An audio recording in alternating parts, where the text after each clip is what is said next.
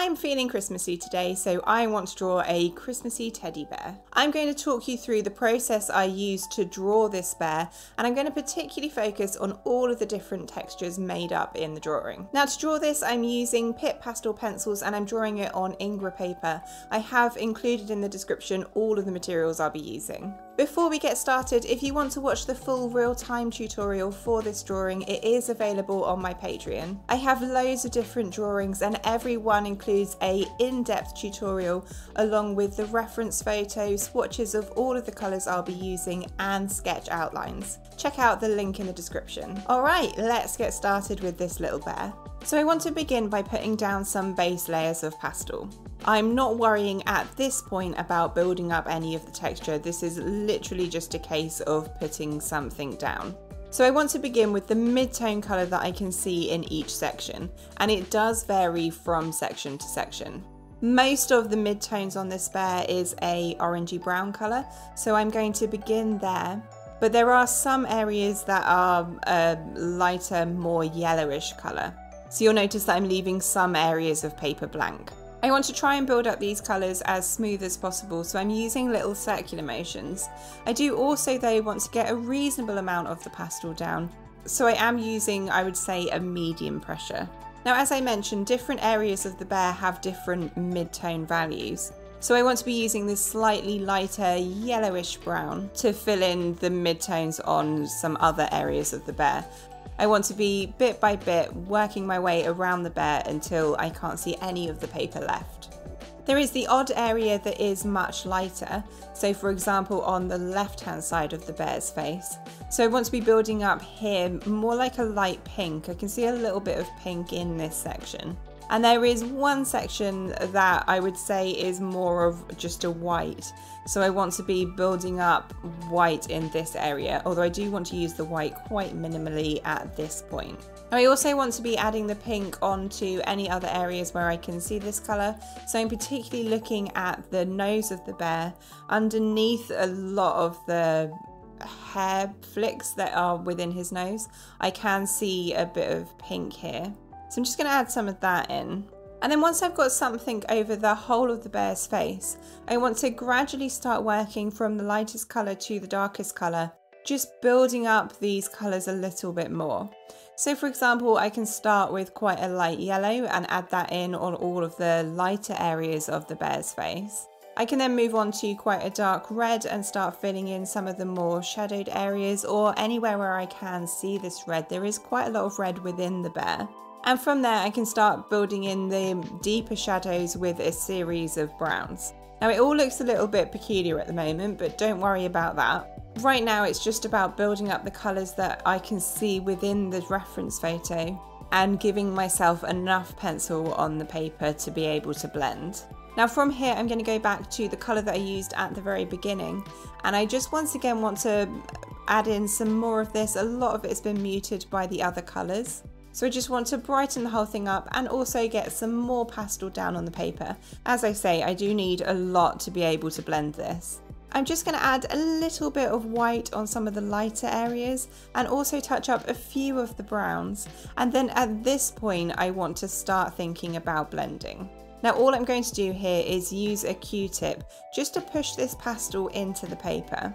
And it's also going to smooth everything out and give me a nice base layer to work with. What I want to do is start blending the lighter areas, and then I can gradually work my way towards the darker areas. Now I wouldn't say that I'm pressing very hard with the cotton bud. I am just lightly pressing it on the paper. And generally speaking, I'm using circular motions to blend this. I want to end up with a completely smooth base layer. If I do blend a darker area and then I want to go on to blend a lighter area, I can just turn the cotton bud around so that I'm using a clean section of the cotton bud. And once I've blended all of this out, I have a very rough template of a bear's face. So from here I want to do exactly the same thing with the body of the bear. I want to once again start with the midtones. So with this brownish orange, I also want to be using this more earthy yellow. And then from here I can move on to some of the lighter colours. I'm actually going to start on the body with the white because a lot of the feet have a very bright reflection on them, which does look pretty much white. And then I can move on through the light yellow colour, adding in some of the less bright highlights. Then I can gradually work my way through the browns. I can use the darkest brown to add the shadow along the bottom of the bear. From here, before I blend, just like I did with the face, I can once again go back to these midtones and just build up a bit more on the body of the bear once again, so I have a bit more pastel to blend. And then I can once again use a Q-tip, working in these little circular motions from the lightest colour to the darkest until I have a nice smooth body similar to what I have for the head. And it's at this point that I want to start thinking about building up some texture. Now this teddy bear is covered in some very short little hairs, and I do want to create that illusion within the drawing. So what I'm going to do is use a lot of the colours that I used for the base layer. And this time I'm working on the bear as a whole rather than working on the head and the body separately. So I'm going to start off with this orangey colour that I used at the very beginning once again. And I'm just going to make these little flicks with the pencil all over the bear. Now there's a few things I want to be looking at. Firstly, I'm well aware that a lot of the fur is all the same length, it's all very short. So I want to be making very short flicks with the pencil. I also want to be looking at the direction of the hair on the bear. Now because this is a teddy bear, a lot of the hair is all going in the same direction. It's kind of starting from the nose and working its way towards the edges of the bear. On the body of the bear, it's going more like straight downwards. Now I don't want to forget, particularly with this colour, that around the edge of the bear at the moment it's all very smooth where I blended it. I do want to add some little flicks, just very small flicks coming out from the edge of the bear so he looks a bit more textured around the edge as well. And it is literally a case of working all over the bear with this colour. Now it isn't making a huge difference at this point, but what I'm going to do is keep working through a lot of the colours that I already used, adding more of these flicks. So I can use the red, a number of these different browns. At this point, I'm not worrying about adding in any of the lighter colours. I'm literally focusing on building up the darker colours within the fur. And he is looking a little bit peculiar at this point, but it is all going to come together. Now what I want to do, once I've built up a reasonable amount of the hair texture with all of these darker colours, I want to start thinking about moving on to the white. And this is where I want to add in all of the highlights. So I'm going to begin with the white on the very top of the ear where there is quite a prominent shine. And I once again want to be making some flicks out from the ear with the white pencil because I don't want a really smooth line along the top of the ear here. And then I'm basically going to work from the left to the right. Now the left hand side of the bear does have a lot more light on him than the right. And I still want to be working in these little flicks with the pencil to continue building up this texture. Adding the white over the top of what I've already done isn't really making the areas look bright white, it's more lightening what's underneath here. And adding this in is lifting all of the fur. So it's really brightening up the whole bear and making him look much more realistic. Now I can use the white to go over some of the darker sections, even though it doesn't perfectly cover it. It does create the illusion of one piece of hair going over another. So for example, where I'm drawing around the bear's mouth, at the moment I just have a perfectly crisp line of the mouth, but I want to add some of this white just overlapping these lines so that it looks more like fur on top of slightly going over the mouth. So I'm going to keep working my way around the bear, adding in flicks of white, and I'm closely looking at my reference to see where I need to add this, where the light areas of the bear are. I will add a couple of flicks with that light yellow I was using earlier as well, but I'm not using anywhere near as much as I have with the white. Now from here I'm happy with all of the texture of the bear. I want to focus on drawing his Santa hat. And I want to go about this in a very similar way to what I did for the body of the bear. So I want to begin by building up base layers. On the fluffy section of the white hat, I'm actually not going to use white for the base layers. I want to use two different cool greys. Now I'm using cool grey for this because I can see a lot of blue and purple within the fluff here. So using the cold grey is going to look much better with those colours. For the red section, I want to be using quite a bright red, a darker red. I've got a reddish brown that I can use for the darker sections. And I'm also going to use a pink to add in some of the lighter areas. I can use building up this base layer as just roughly marking out all of the different lights and darks that I can see within the hat. It doesn't need to be perfect at this point. Now I am going to avoid drawing the pom-pom on the end of the hat right now, simply because I want to use that section to lean on with my hand, but if I draw the pom-pom now then it'll end up getting smudged. So I'm going to leave that until the very end. And once I've built up the base layer, I once again want to blend this with the cotton bud. Now the most important thing of blending the hat is I want to make sure that I don't get any of the red on the white section. So I'm going to blend the red section first, making sure I use a clean bit of the cotton bud where I'm blending the green section.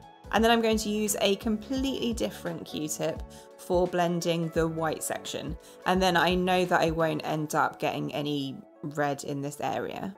From here, I want to begin focusing on adding some detail in the red part of the hat first. That's because the white section of the hat has the odd hair that's going over the top of the red section. So I need to draw the items in the back first. And I'm once again going to use these same colours. I am trying to be more precise now though. I'm really looking at my reference and trying to make sure that I do get things in the right place. Although that said, it is less important to get things perfect in the hat than it was in the bear, because if the hat's a little bit out of proportion, it's not really going to make a huge difference. I do want to be building up a little bit of texture in the hat as well, so I can once again use some longer flicks of the pencil to just add a little bit of a kind of fluffy texture. But I don't want it to be too much. It's a very subtle amount that I want in this red section of the hat. So I'm going to build up the bright red, dark red, and a couple of browns in the hat. And then once I'm happy with that, I am going to add a little bit of white over the top, which is just going to brighten it up a bit. It's going to kind of look pink, but that's okay because I can add a bit more of the red over the top just to tone it down a tiny part. And then once I'm happy with the hat, I'm going to very lightly blend it with this blending tool. Now these are very good if you want to be precise with your blending. If you don't have something like this, then you could just use a cotton bud and be extremely careful that you don't over blend here. And from here, I can draw my attention to the white section of the hat. Now it's always worth remembering that white hair isn't actually white. And you'll remember that I haven't used any white at this point. So I want to begin with the light cool grey again, and all I'm doing here is using this pencil to add some little flicks of the pencil around the edge of this section, because at the moment, just like with the bear, it's all perfectly smooth. And then I want to move on to the darkest grey, and I'm once again adding flicks with the pencil. These are much longer flicks than the flicks I was adding to the bear himself, because I do want it to be longer hair. I do still want to be particularly looking at the direction of these hairs and trying to follow those where possible. I would say I'm doing this relatively lightly. I'm not applying too much pressure. From there, I want to be looking at this section and seeing if there's any other colours that I want to add.